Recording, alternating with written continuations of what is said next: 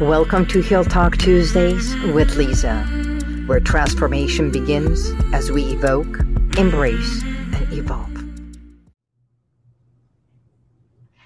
We are live.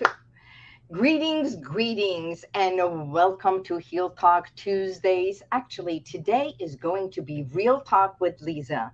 And I do have an incredible friend of mine, a beautiful soul who is always there to support me and be with me, Chris Gota.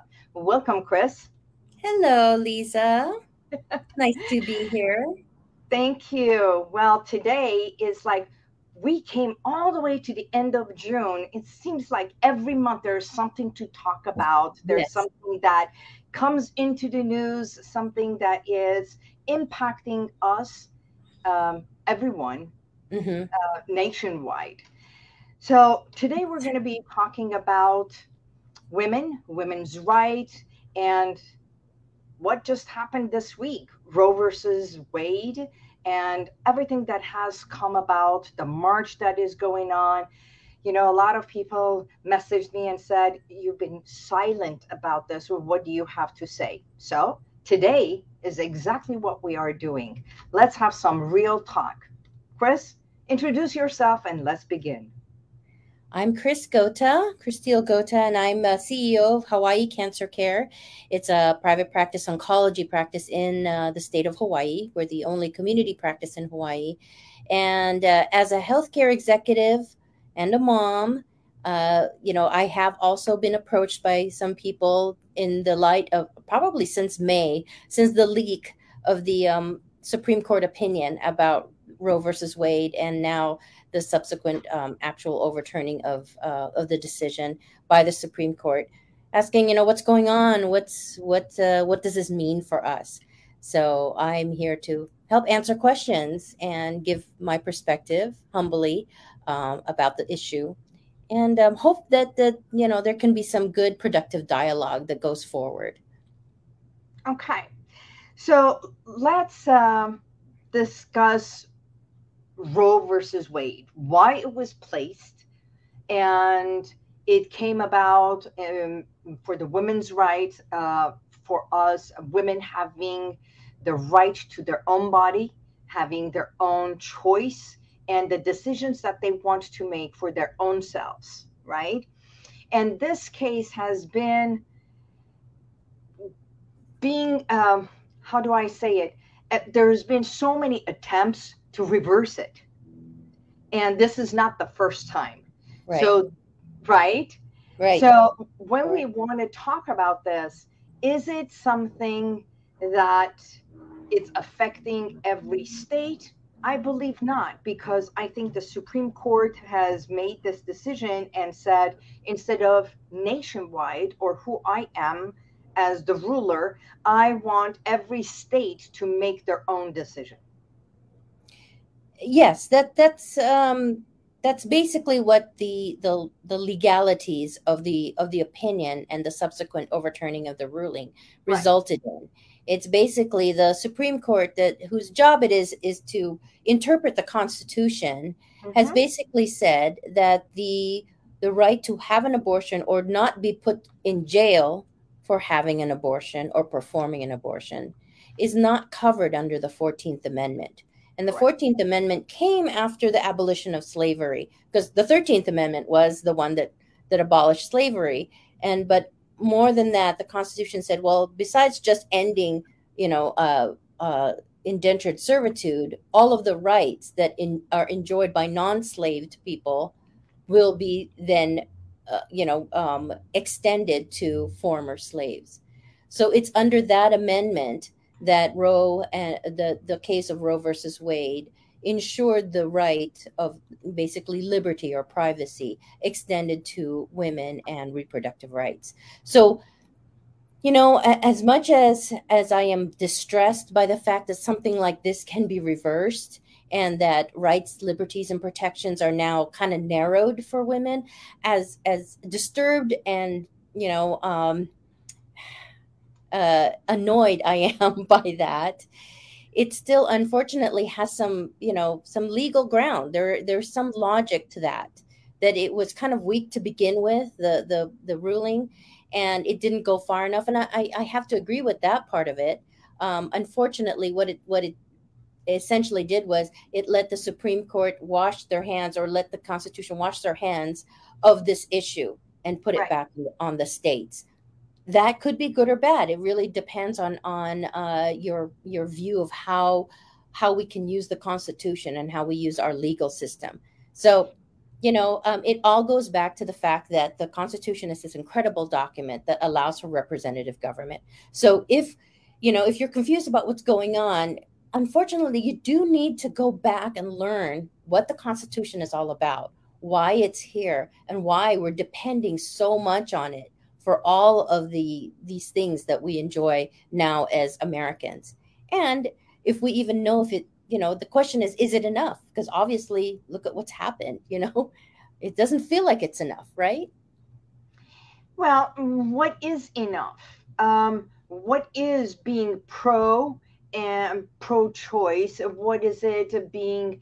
I mean, I know there's this mandate, there's coming out that there's going to be a ruling that every child between around 15 years old is going to have the right to choose about their own health care and everything. So they want to give the right to a child. And yet, right here, Roe versus Wade got dismissed and it was overturned. But it's not that a woman does not have the right.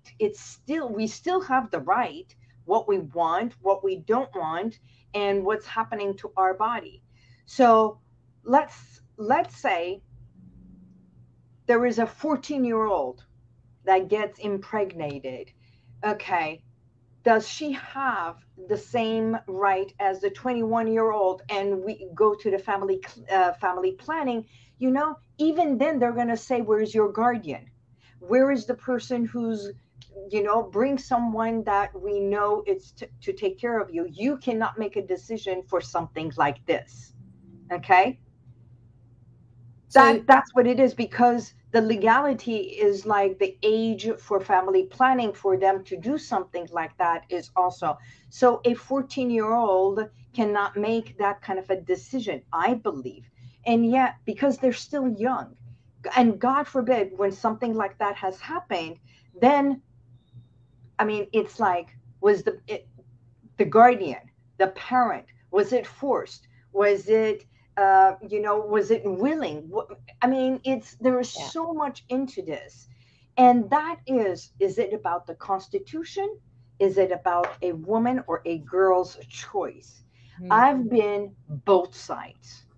And I remember when I was young and I made that choice, and I have talked to so many of my clients, and because I talk to everyone about health and wellness, especially women who have come after an abortion, and they literally, it's not an easy choice.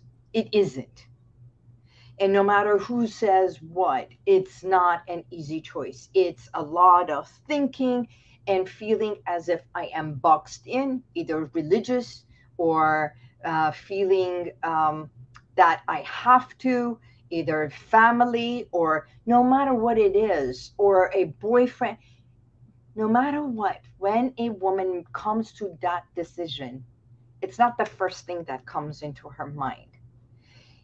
And after the fact is they go through a lot of depression. They can go through a lot of grieving and self-criticism of why I did that. So it's not an easy decision for people to think, you know what, just go and get an abortion. Why don't you just take a pill the next day? No, it's not that simple. Right. And sorry, go on. Go ahead. I'm talking that side because people think that, it's an easy thing to do. It's the hardest decision to make. And yet, when I was working at family planning many, many years ago, in the 7 months that I was there, You won't believe it. There were people there that, unfortunately, and I'm not saying this for everyone, they abused the system in a way. They used it as a, like a pill, and they would come. In the 7 months I was there, one woman came in 4 times saying it's cheaper than going on a pill. So what what is going on? Is it about the state? Is it about law? Is it about us? Is it about women making those decisions for themselves? You covered quite a bit in your little statement. I So know. I think I have a response that will kind of address all of those things. I And get emotional. I know. And I want to, for anyone who's really interested in learning more about this, I suggest or invite you to visit the CDC's website, and we can put a link on your Of course we page will. afterwards for this. But is abortion statistics. So they do have a surveillance system to look at what how abortions are being utilized in the country. And in 2018, I'm reading this right from the CDC's website. In 2018, women in their 20s accounted for more than half of the abortions, 57.7% in Right. 2018. However, if you look at the statistics over time, there was a decrease in overall numbers of abortion from 2003 to 2018. There was a decrease. So I think if you look at these statistics and really dive into the reasons why these statistics exist, there's kind of some things that you can kind of pull from these statistics. So, Roe versus Wade happened in the late '80s, and from the '90s till the mid 2000s, there was actually a decrease. If you look at the graph that's on the CDC, the number of abortions actually went down. Right. So how is it that when abortions are decriminalized and made more available, the number of abortions decrease? That's a significant issue, and I think people on the pro-choice side should really use that statistic to present the idea that when you decriminalize these type of things like abortion and all of these things, it opens up other possibilities for women, including sex education, contraception, and healthier alternatives.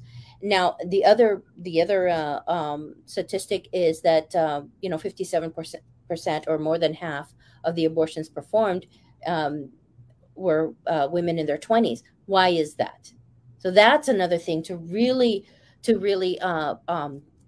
analyze. So women in their 20s, for some reason, if there is a pregnancy, what there it is called an unintended pregnancy, for some reason, abortion is sought after, or this unintended pregnancy puts women in their 20s at some sort of disadvantage that abortion is needed, right? So in your case, or in other cases where women choose this in their 20s and 30s, there's lots of reasons. Economic, right? Number one, Economics can be one. there's an Career. economic. Yeah, if I were in my 20s, just let's look at this let's just generalize the statistic. Sorry, I can't talk today. So a woman in their 20s is probably in college, in the middle of their college career, or just starting out their career, just graduated college, just starting out their career, and suddenly there's a pregnancy, an unintended pregnancy. Right. So for some reason, being pregnant is now there's now an economic disadvantage to being pregnant in your 20s, right? So, or maybe you're not married. Maybe there's some other reason. And now, so besides economic disadvantage, there's stigma. There's a stigma to be pregnant and outside of marriage, or pregnant and within a marriage, and then there's some other circumstance. So, but if you really look at this, why then do men not have that same economic and social disadvantage when the person they impregnated becomes pregnant? And this is really goes to answer some of the things you talked about, right, Liza? Is that you had reasons to do it because there was a family situation, an economic situation. You faced it, but the man that you were with, that was the father of the child, had none of those. Didn't face any of those. Why? So that's really, I think, the crux of the question. And if we really analyze it and really listen to the other side, what is amazing is, as I've thought about this, pro-life and pro-choice people are actually on the same side. If They you are. really think about it, we're really on the same side. So if I don't know if there's a compromise that can be made or some way of coming together, but really what it is there's no way that men can be equal to women. And I say that in a very specific way. Men can never be equal to women when it comes to reproductive rights because they don't have a uterus. But at the same time, I really warn against people saying no uterus, no opinion, because it isn't about that. It's the same. That's just as bad as saying no penis, no opinion. Of course, it's unequal, but equity can be reached, right? So Right. although men are unequal to women when it comes to reproduction, equity can be reached. Some people have said, well, why is it that women have to be encumbered? So why are we going towards being unencumbered, right? That's what pro-life is saying. Like, well, if you want equality, then that's how you have to go. You have to be unencumbered. You have to be like a man, just not have to carry a life in your body. But that's impossible too, because men don't have uteruses. They can't carry a life in their body. So And there's also the discussion that a boyfriend or a husband wants to know. I mean, if some go to the abortion clinic with the woman, the young girl, whatever. And there are ones who say, it's your body. I don't care what you want to do. And there's the ones who say, you have no right to do that because I'm a part of it. all right. So, but when we look at statistics, and we're talking about statistics, I was doing my own check. And if, believe it or not, in the year 2020, which is only 2 years ago, and that's smack during COVID, there was more abortions that happened.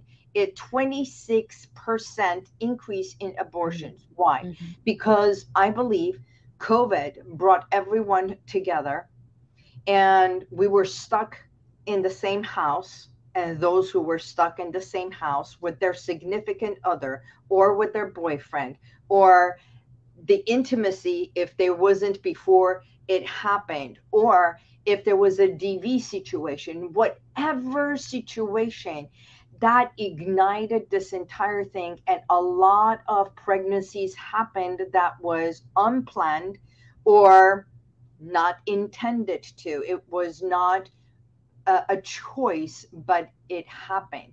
Of course, I'm also the first person to say accidents do not happen because there is no accident. There is always an action, and something happens.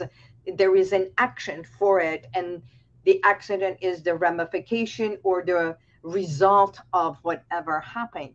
So, but 26% of increase in abortion that happened, that's a lot.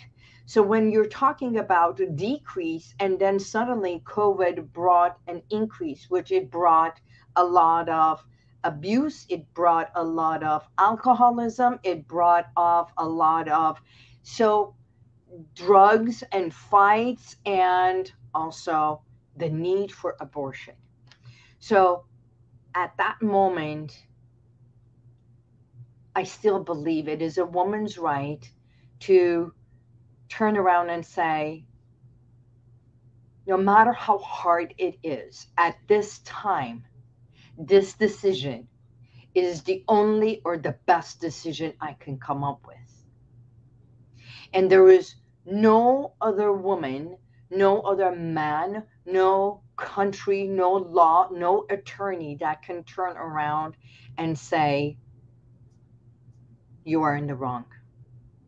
You have no right.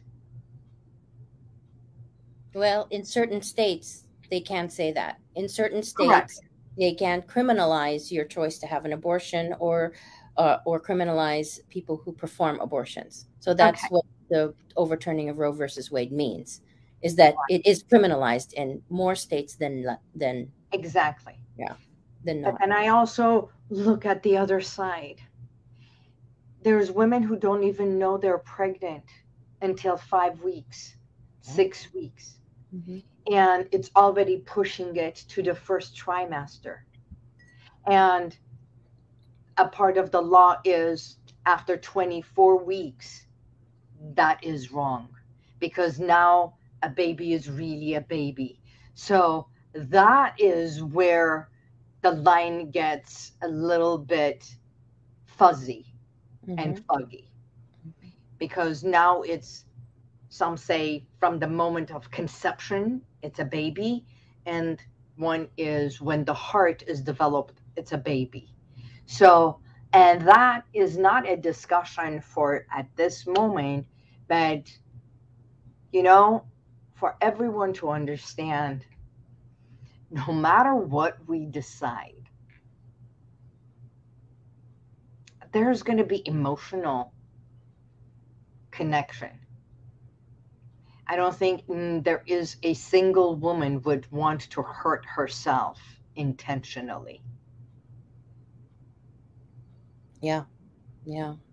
And I know that everybody likes to push off or tries to push off the morality question and all of this.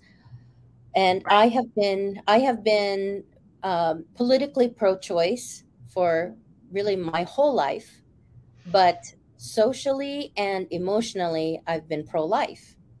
Um, and what I mean by that is, I personally believe that life begins at conception, but I also believe that women should not be criminalized. Abortion physicians should not be criminalized for performing abortions.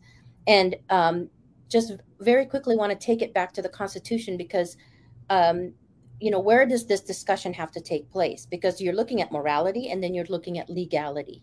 Exactly. And remember, this is a legal thing we're talking about. Right. We're talking about a legal thing, but legal things come from morality, come from moral questions. And we do have the only thing that exists today for us to count on and to stand on is the Constitution and the constitutional process, right?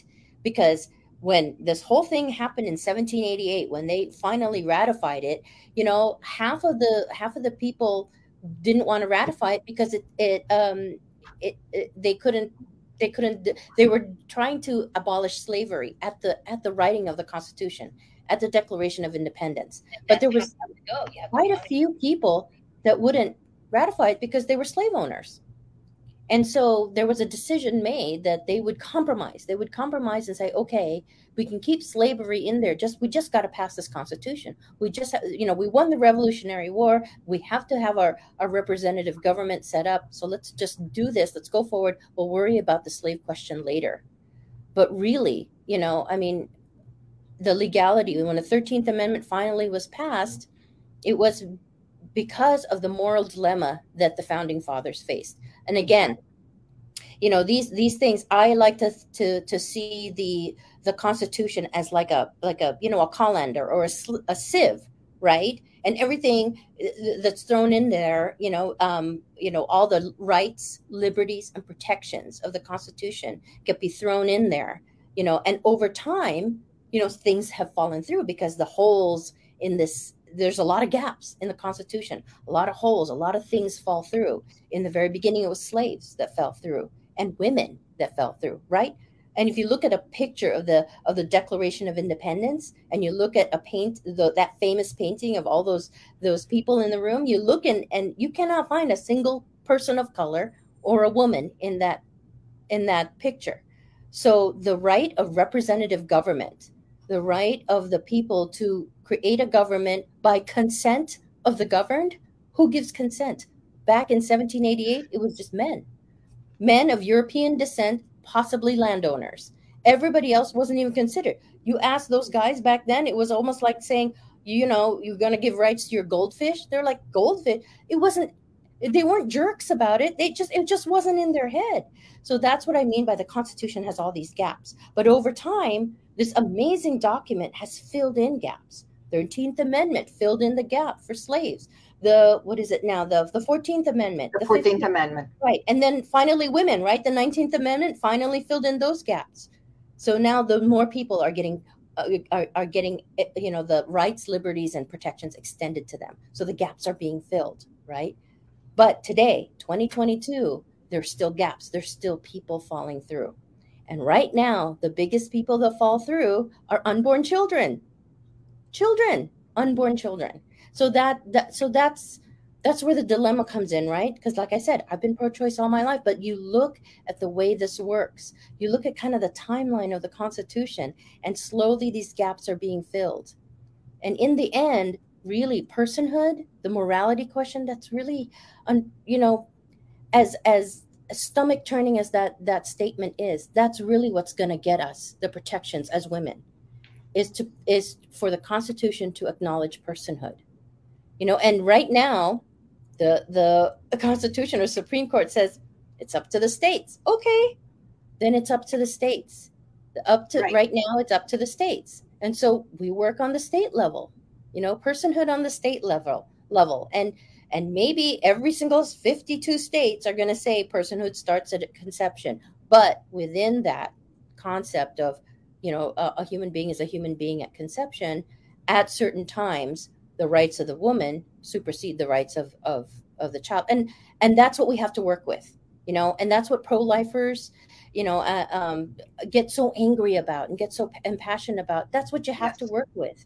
But in the end, what I want to say to people who are pro-choice, in the end, if you extend protection of the unborn in the Constitution, you are by default extending protection to women who bear those unborn children.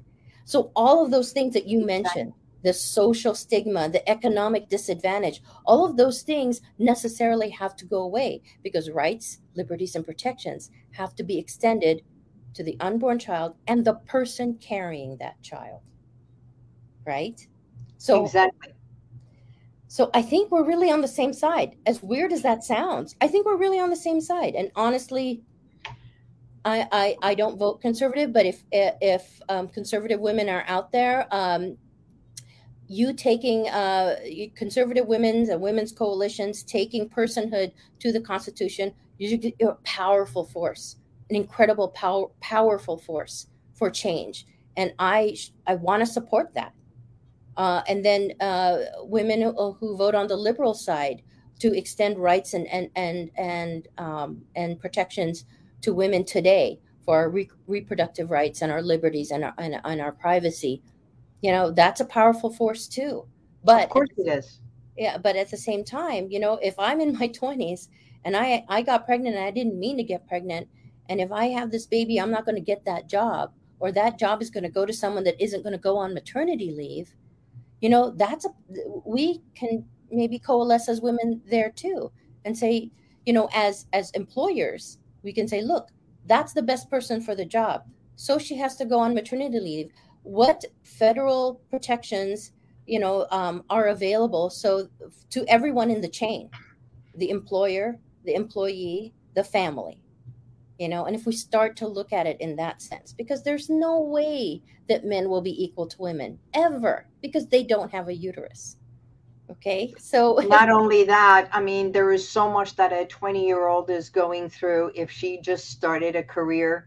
And the company, she's afraid that if she gets pregnant, the company is going to let her go, or you are so right. The stigma of a woman having to make a decision about her life, her future, her present, everything.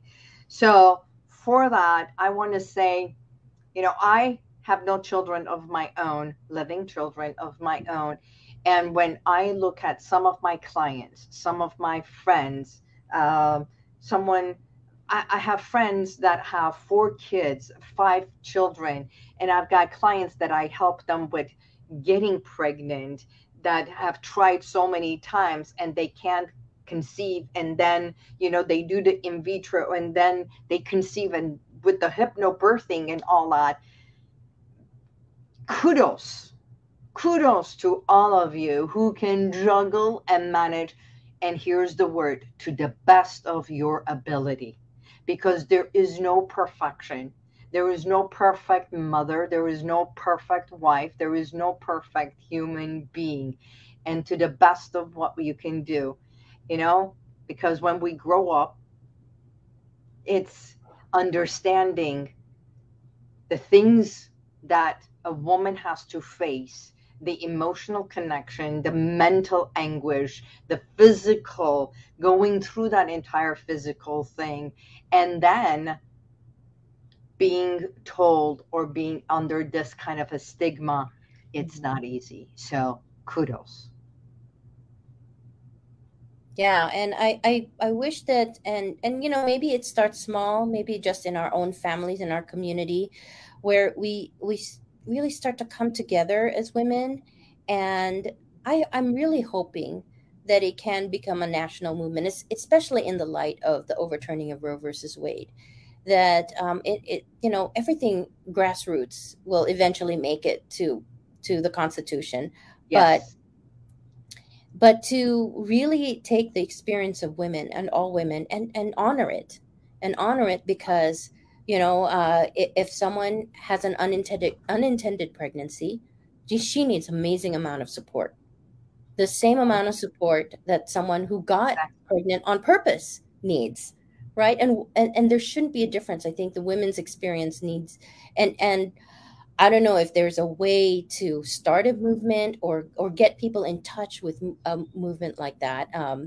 Uh, I know that federally funded movements are going to start, you know, cropping up, because that's how we, you know, that's how we work within the law, right? And that's kind Right. of how brilliant women are, is that we'll find a way. We'll find a way.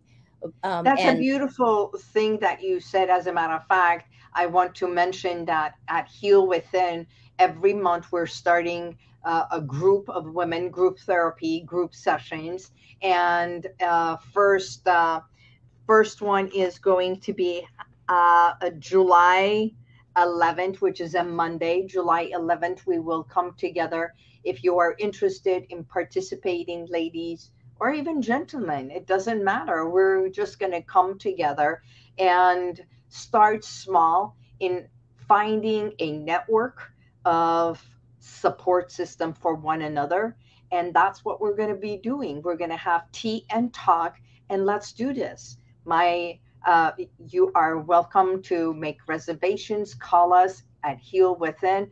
And remember, everything that I do is not only to empower women, but for women to show up and stand up and speak up for who they are, with no ramification, with no pointing fingers at who we are, because we are all human beings.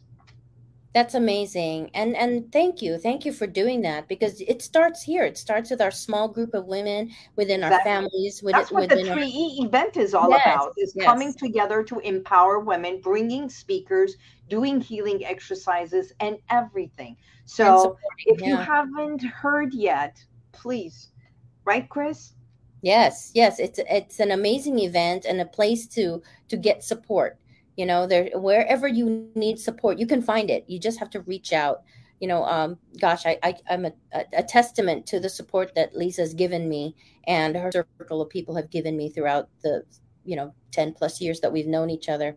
It's amazing. And one of the things that we can do, you know, ourselves, to help women and to help progress our society, is to listen, right? Is to really listen. And that's why these group meetings and 3E, it's a great way to practice listening, you know. And the way I practice listening is you know, we don't have time in our usual talks, but I usually, when somebody is talking and they are saying something I don't agree with, what I try to do is repeat what I've heard.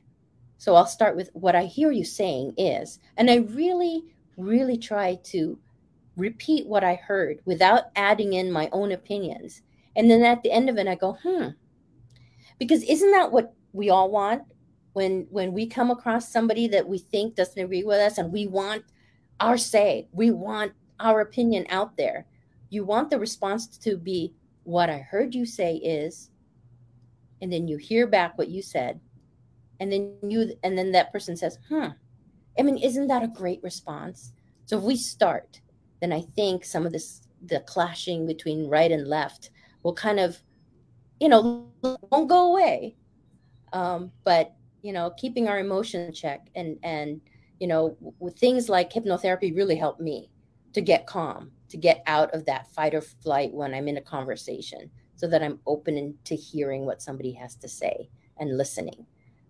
Because I think that's the start, right? To be heard. To be heard, to feel like I matter. And, in the end, right, that's what we all want. We all want the rights, liberties, and protections that everybody else has. So can we do it? That's the question. Can we get equity? Yes, we can. And another thing that I think it would behoove us to remember two things. Be mindful of your body. Care for yourself. And remember that if you start treating yourself, the entire thing, which is the mind, the body, the emotions, physically, mentally, emotionally, the castle, and when you open the doors, what comes into the castle, and recognizing that what you allow inside you, the energy you allow inside you. Okay, so that's one. And the second thing, which is great for any kind of a communication, instead of getting at each other, is to realize, maybe have a communication and say, I may not agree with you, but I heard you and respect your opinion, which is not mine. Right. Exactly. That's beautifully said. Yeah. And maybe can you write it and put it on your page so we can memorize it? Because I want to be able to say that and, practice saying it so that I can say it easily and freely, And the other thing effortlessly. Effortlessly. I also want to mention that if you see a young woman, I don't, from 8 years old on, how early do some girls get their period? They become childbearing sometimes as early as 9 years old, 10 years old. 10 years old. Yeah, right. You see a young girl, a young woman, who's had her period and doesn't have a support system. Maybe and I'm not talking about just girls that are orphaned and don't have a mom. Even some girls that have a mom don't have the support. Yes. They're attaching to their friend group instead. We as experienced women can reach out and be that support and be open. Sometimes, you can be kind of like, oh my gosh, I can't believe what these girls are talking about. But they need us. They need us women, experienced women, to be their support, to be a safe sounding board. When I was not only that, but we are here to support them and stand by them, yes, versus judging them for where right. they are and how they are. Right. The example is when I was 17, I had an unintended pregnancy in high school. I was 17 years old. And, everybody was like shocked and, oh my gosh. And, the school at that time was like, as soon as you start showing, you can't come to class. We'll just, and, I don't know what kind of deal they had with the school system, but they just weren't going to let me come to class anymore. They didn't let me graduate, they let me graduate. They gave me a graduation or a high school diploma, but I wasn't able to walk with my classmates because I was already showing. But I remember that when it went out that I was going to be out of school because I was pregnant, and I was in a Catholic high school, okay? A Catholic high school.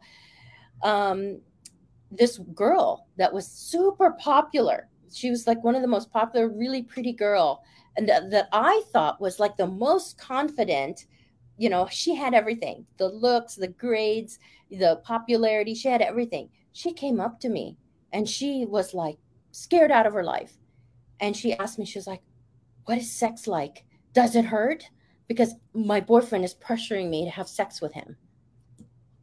I mean, she turned to me and I'm like on the scale of the social thing, I was like the social pariah, right? I was considered like the failure when it came to 17-year-olds, and she was coming to me. So that clues me in that, young girls, young women, teens, middle school girls, they don't have the support that really they need. That's why the statistics are the way they are. 20-year-olds and Exactly. 30-year-olds. There's no support out there. So if we, as experienced mothers, experienced wives, experienced women, you don't have to be a healthcare executive or a clinical hypnotherapist. You can just be an experienced woman. If you can be there for the young women in your life, the young women in your community, that's going to help. That is really going to set the stage for healthier, more equity, not necessarily equality, right? Okay, so this reminds me, this puts us at this point, every single one of you watching this episode of Real Talk with Liza. I believe at this very moment, a whole new thing just surfaced. Liza and Chris together, we are ready to be your support system. Yes. Yes. Yes. Absolutely. Yes. That's the part. Yeah, absolutely. Whatever I can do to support you and help you. Exactly. So with that in mind, thank you so much, because I believe every time you and I speak, we speak real talk, we speak candid talk, and we speak from both sides, and we bring it home to saying, no matter who you are, where you are, what you are, and how you dress, how you look, you matter to us. Yes. And we are here to support you. And that's how HealWithin has come together, because we want you to heal instead of punish yourself. Yes. So thank you so much, Chris. I know I have taken over the half an hour, but there's some technical difficulties in the first 5 minutes. So that's okay. You know what? No matter what, we overcome challenges. Yes. Right? Doing the best we can every day. That's it. That's all we can do. So thank you so much for always being a support system, my friend, my colleague, the person I go to for a lot of things that I need support with. And for that, all of you for being a part of this segment of Real Talk with Liza. Please push the button, subscribe, be part of us, and we will see you next week. Until then, God bless you, and may the universal light surround you. Bye, Chris. Bye. Thank you. Thank you. And if you like this, share it, subscribe, and go to YouTube, and you'll see the rest of all my podcasts.